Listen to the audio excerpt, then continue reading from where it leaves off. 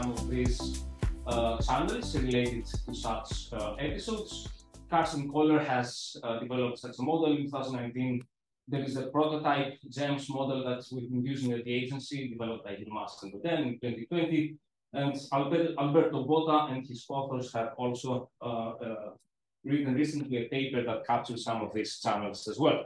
So what we wanted to do with this project was we wanted to test whether there is space for monetary policy intervention that can moderate the domestic impact of such appreciation episodes, or such capital inflows induced episodes. And in the literature, the starting point is the policy trilemma. And within that relatively mainstream literature, there are two extremes. So on the one extreme, we have Woodford et al., Woodford 2010, no further complications from financial globalization. The policy trilemma is the framework that we should be using when analyzing such events. And then on the other extreme, we have Ray 2015, who suggests that the trilemma is essentially a dilemma, since monetary policy is actually dictated by the economic north, by the USA. And then there is a middle ground expressed by Oster et al. 2015, the DIS, people, the Economies, the Bank for International Sentiments, where they suggest that monetary policy may need to deviate from any target, inflation, unemployment rates, exchange rate, or financial fragility targets, and there are trade-offs between standard macro objectives and other targets, but we can come up with monetary policies that meets all targets in a way that is most stabilized. And I take this expression almost verbatim from Oxford, because essentially they admit that the standard Taylor rules, the standard activist monetary policies, do not seem to work particularly well for developing economies. And there is a very nice survey that I forgot to cite here by the BIS, where they ask central bankers in developing economies whether they follow Taylor rule type of policies, and they admit that they do not follow such policies, which coming from a post-Keynesian perspective, I find very interesting. So what I wanted to do here in this exercise was to actually contrast neo-Wixian with post-Keynesian views on the interest rate and the role of monetary policy. So what I will be presenting is the following, or maybe I can say this here and then I will move on. I will be comparing Taylor rules and Taylor rule variants with post-Keynesian partnership approach monetary policies combined with FX intervention, quantitative intervention in the FX market, and sterilization policies. So what do we do in this paper? We extend the GEMS prototype SFC model for small economies developed by Yilmaz and Odin. The reason we do this is because this model captures all the major channels associated with the transmission mechanisms of capital flows. So we have all these balance effects that SFC models are very good at capturing. We rely on the Belfield School of Macrodynamics with respect to how we model the actual economy. So we pay particular attention to market disequilibria and with heterogeneous adjustment speeds. And we do these things in a nonlinear continuous dynamics framework. We rely a lot on system dynamics. For instance, the model has like 37 state variables, 37 dimensions, which is not necessarily an advantage, but it gives an idea of how detailed we want to be when it comes to the dynamics of such economies. And as I already said, we use such a framework in order to model the capacity of small open economies to moderate the global financial monetary forces through monetary policy interventions. And I will be focusing on Taylor rule variants and the Pasinetti index plus quantitative intervention and sterilization. At the moment, the focus is on the short run. So we do not pay attention in the long run right now. This is something that we want to do in the future. So at the moment, we focus exclusively on how to dampen the appreciation-induced boom-bust cycles and to reduce the FX and inflation volatility, while the economy still converges to a relatively exogenous balance of payments constraint factors. So what are the ingredients of this model? It's a small economy. We have firms, households, banks, central bank, the government, and the rest of the world. And there are four main blocks in the model related to capital flows and FX dynamics, interest rate dynamics, and monetary policy, price dynamics, wages, and employment, and the current account of productivity dynamics. I will not be showing you any equations. I'll just try to explain in words what's going on inside the model. So I'll start with firms. There is this equilibrium in the goods market with both price and quantity adjustments. Firms form adaptive expectations on expected sales. They have a desired inventory ratio, and then investment is based on expected profitability and desired inventories. Imports in real terms depend on different time-varying import propensities out of real levels of demand, of all demand components. And these propensities, the import propensities, are negative functions of import taxes and the real exchange rates. Exports depend on the growth rate of the rest of the world. Exports, again, are negative time-varying function of export taxes, positive function of real exchange rates. Prices are set as a markup over historical unit costs, which are a function of labor costs and import costs, essentially. And the market is a negative function of the divergence between actual and desired inventory ratio. Firms finance a proportion of investment through FX borrowing, and we also call FX deposits for precautionary reasons. And the desired FX borrowing depends on expected arbitrage opportunities between domestic lending and domestic FX rates. And of course, a part of the profits are distributed back to taxpayers. Now, the banking sector. Banks purchase a percentage of government bonds based on certain regulations and the relative magnitudes of the interest rates on bonds and the domestic lending rates. They act as FX loan intermediaries between firms and foreign funds. So if a domestic firm wants to loan in FX, the firm will need to get a loan from the bank in the model. There is a FX quantity rationing. So the cross-border lending supply depends on the rest of the world GDP, the interest rate spread, and the country risk. And there is also price rationing. So the FX interest rate adjusts based on excess demand and supply of cross-border lending. The banks will charge a time-varying premium over this rate to firms, and this premium depends on the first debt to expected profits ratio. So we have like a Minskian favor, their financial accelerator effect. Banks are subject to no open position, and there are no portfolio holdings of foreign assets. The retained earnings, banks retain earnings in order to satisfy a certain capital adequacy ratio, and then they distribute the rest to households. And they apply the same premium to domestic lending rates as well.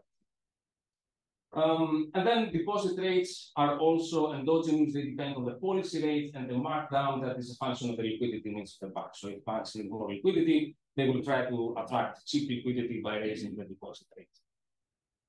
The government sector is fairly simple. It spends a constant share of nominal production plus counter-cyclical components. It taxes wages, profits, and imports. It issues bonds to finance the deficit, and the bonds rate is a markup over inflation, which depends on public debt to GDP ratio.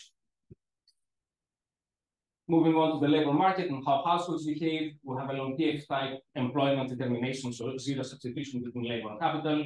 At the moment, productivity growth is exogenous. We intend to endogenize it when we will try to focus on long-term dynamics.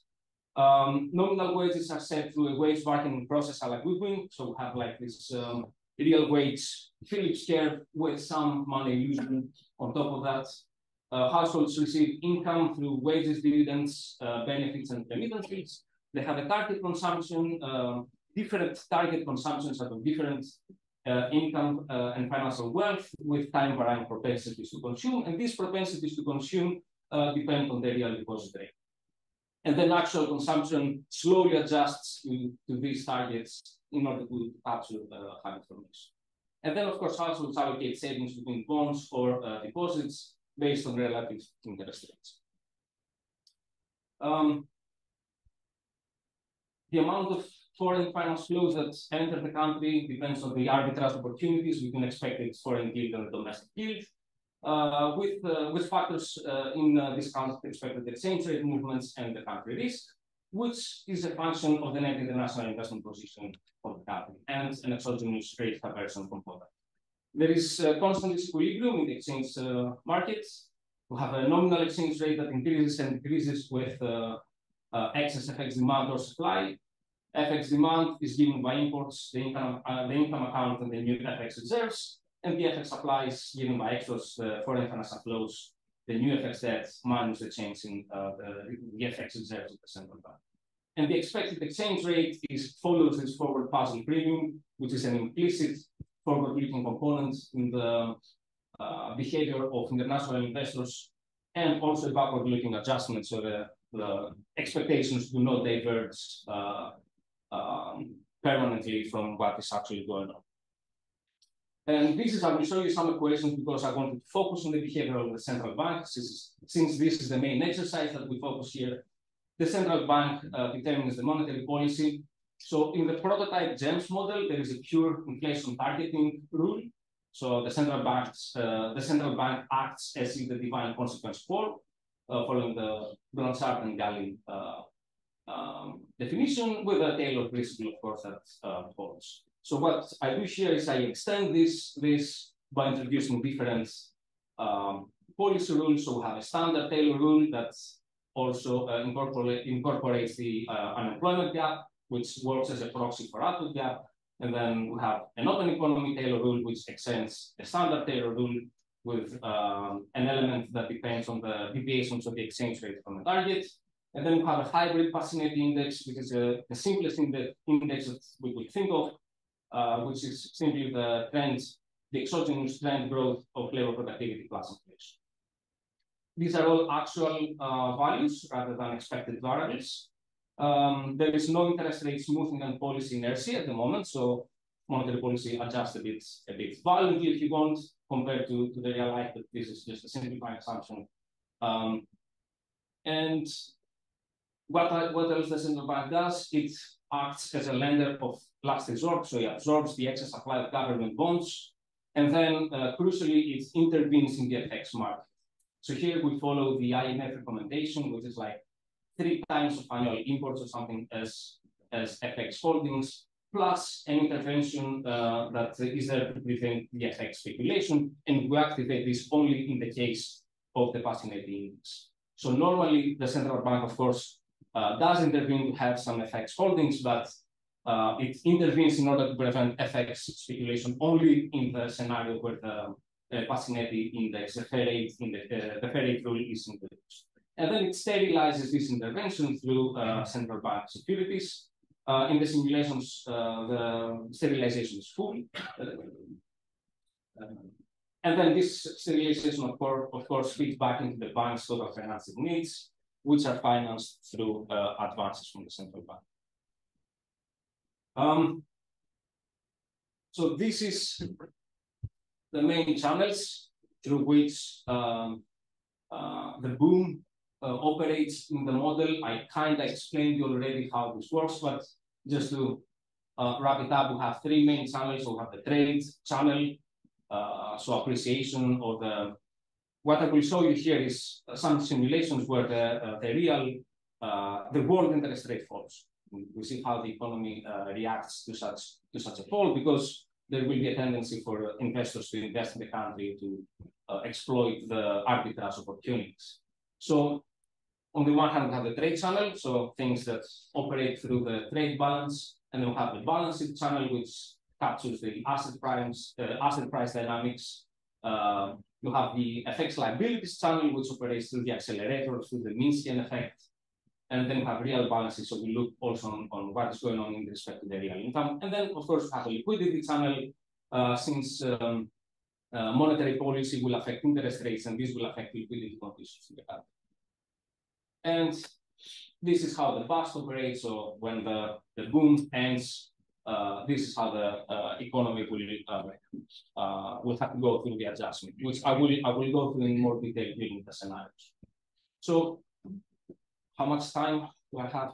10 minutes, perfect. So I will present 4 scenarios if you want. No, 15 minutes. Thanks. Excellent. So there is a baseline scenario, which is taken from the GEMS prototype model developed by my good colleagues. In this baseline scenario, we have capital inflows plus pure inflation targeting. And of course, the main shock, the only shock that we do at the moment is a negative shock to the world interest rates. And then I introduced consequently 3 scenarios. There is one scenario with capital inflows combined with a standard Taylor rule. So it's the baseline plus the augmented Taylor rule. The second scenario will be capital inflows with a augmented Taylor rule that accounts for developments in the exchange markets. And the third scenario will be the Pasinetti index plus quantitative intervention in stabilization. And then I've been working on 2 more scenarios that I haven't had the chance to finish yet. One scenario focuses on the long run, so we want to endogenous productivity and structural change to look at the long run consequences of such boom-bust episodes. Because of course, these boom-bust episodes are associated with hysteresis effects. The productive sector usually is destroyed during the appreciation, and then of course, the economy after the adjustment, it may return to a path that is below the initial path. And then on the last scenario, we want to introduce some capital controls, which is, as I will maybe explain later on, I find it's a relatively difficult task, both conceptually and technically. But for the moment, I will just focus on the blue scenarios. So this is how the baseline scenario works. This is how the transmission channels play out in the model. The world interest rate drops. This creates arbitrage opportunities. Foreign investors enter the country. VFX reserves relative to GDP initially increase. We have a real appreciation captured by the real exchange dynamic. We have a fall of inflation because the cost of imports goes down. This generates a boom, an economic boom. This generates a trade deficit. Initially, the loan-to-deposit rate spread falls. You have this boom, so the interest rate falls, the marginal propensity to consume increases, consumption goes up, expected profitability goes up. Initially, public debt to GDP falls because the economy does better, so you have more taxes, lower counter-cyclical expenses. But this, of course, gradually builds up the country risk, and when the country risk peaks, then the bust happens and the whole situation reverses. And of course, if you want to look at some parametric plots here, I have unemployment in the real exchange rate, so you get this boom and bust episode quite clearly. And I focus here on unemployment and the real exchange rate, the public debt to GDP and the exchange rates, unemployment, the current account, and then unemployment and inflation. So you have this boom and bust episode quite clearly picturing these parametric plots. And then in the first scenario, as I already explained, I introduced the Taylor rule, standard mainstream monetary policy.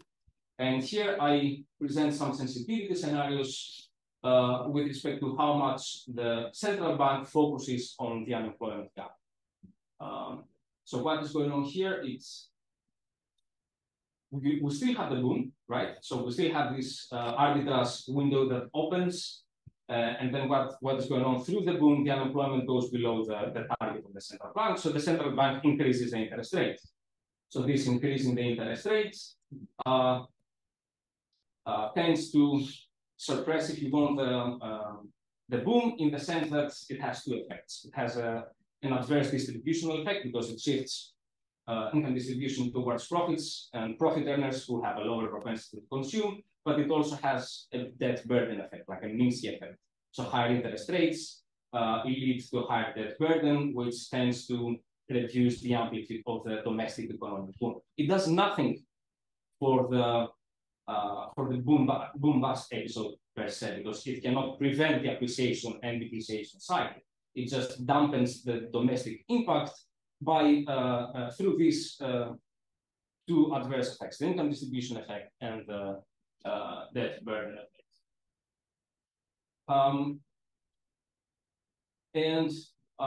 Maybe I could show you this more clearly here. So the more we increase iota 2, the more we increase the sensitivity of the central bank to deviations of the unemployment rate from the target rate, the more vertical the parametric plots regarding the current account balance and the employment becomes. So it doesn't allow unemployment to go through very high levels and then very low levels. It initially generates a fictitious recessionary effect in the economy to dampen this employment cycle. Second scenario that we focus, we augment the standard Taylor rule with a component that depends on deviations of the exchange rate, the real exchange rate from the targets. And here again, I show you how the economy behaves for different values of delta 3 as a sensitivity exercise. And here the situation is partly reversed. Again, the central bank does nothing about the boom bust episode per se. It does nothing to prevent the initial boom, but what it does, it very quickly reduces the interest rate because it's very sensitive to the deviations of the real exchange rate from the initial target.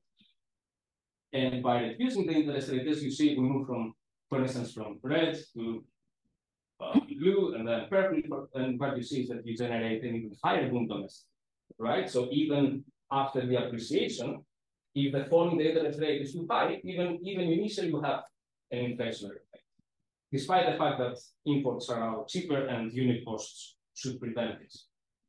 And of course, if you generate a higher boom, you have higher current account deficit initially, and then a more violent adjustment afterwards. You have a rapid, the economy runs out of FXs much faster compared to the case where the sensitivity is lower. And again, if you want to see what is going on with respect to real exchange rate and unemployment, now the dynamics are flat, okay? So it pays less attention to unemployment dynamics and much more attention to the real exchange rate. So the boom bust episode is associated with less appreciation and depreciation, but domestically, you still have this boom bust episode. And then in the third scenario, this is, I suppose, the main message of this exercise. Here we combine the fair rate rule, the Pasinetti index, with intervention in the FX market. So now the interest rate policy is passive. The central bank parks the real interest rate at the long run trend of labor productivity, and it tries to dampen the dynamics of the boom bust episode through FX interventions. And here I repeat the equation that explains this intervention, and what I do, I present some sensitivity analysis with respect to iota 10, right? So it looks at the boom bust episode, it looks at the appreciation of the exchange rate, and when the interest rate tends to appreciate, it intervenes. And the more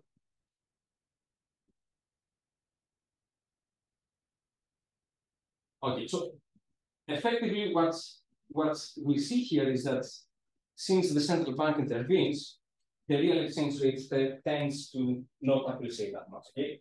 The higher the intervention, the less is the appreciation, because the central bank cuts the appreciation episode at its beginning. But at the same time, since the interest rate does not adjust, yes, thanks. Since the interest rate does not adjust, the only force that will bring down the arbitrage opportunity is the gradual fall of inflation. So we have, even though the boom bust episode is partly or fully cancelled at the beginning, the higher intervention, the less the appreciation. At the same time, the arbitrage opportunity, the arbitrage window is prolonged. So maybe if I could show you this, yeah, I guess it's not very helpful, but I guess the main message here is that the FX intervention on the one hand prevents the boom and the bust episode, but then again, this is combined with a parking it approach with respect to the interest rate. So the interest rate does not adjust to the development, to the world, to the fall of the world interest rate, which tends to prolong the arbitrage opportunity. So you tend to have a more prolonged boom bust episode, even though the magnitude of the episode per se is dampened. So just to sum up some of the conclusions, when we look at the standard Taylor rule, the standard Taylor rule has adverse distributional and debt burden effects during the appreciation, since the interest rate goes up, which tends to lower the multiplier and lead to lower and jobless domestic boom. But at the same time, since the interest rate goes up, it prolongs the arbitrage, which tends to amplify the boom bust and to increase the country risk in the long run. And of course, since the episode is prolonged, this leads to a severe depreciation and higher inflation in the long run. If we look at the open economy Taylor rule, then we have a partly reverse situation where there is a rapid fall in the policy rate, which leads to lower arbitrage opportunities, but also to a domestic boom, higher domestic boom due to the low interest rate environments, and due to positive distributional effects, since more income goes to wage earners, which tend to have higher domestic opportunity. So the economic boom have high imports and less appreciation, which leads to inflation, but also the fast adjustment in the FX market because the arbitrage opportunity flows faster. And this would partly agree with the raised dilemma hypothesis, right? So if you look at the developments in your exchange rate, if the US reduces the interest rates, the open economy will have to do the same thing. And if it operates under such rules. And lastly, I discussed the Pasinetti rule plus quantity effects intervention and sterilization. And I argue that this effectively cuts the boom bust episode by reducing the supply effects reserves. And it cuts all the transmission channels at the beginning. Yeah, of course, this is how the intervention works. But since the interest rate is less responsive, so the real interest rate is actually fixed, this makes it distributionally neutral, but at the same time it increases the length of the episode due to the sustained arbitrage opportunities. And since this is very much a work in progress, these are the next steps. This is where I intend to go with this one. We wanted to test some more intervention rules that account for financial stability, and maybe play a little bit with how the central bank sterilizes the intervention. We want to introduce macroprudential policies because this is considered an important toolkit nowadays. So we want to see whether the central bank can mitigate the financial fragility effects through how the cyclical capital buffers and liquidity buffers in line with Basel III. And I also want to incorporate capital controls, but as I said, this is a hard task, both conceptually and technically. But there are some examples, real-world examples, maybe some withholding tax on short-term investors. So we may have to kind of differentiate investors into speculators and long-term investors and see how we can introduce capital controls so that we can control at least this part of the speculative boom bust episode. These are the references that I used, and here are the stuff. Thank you very much.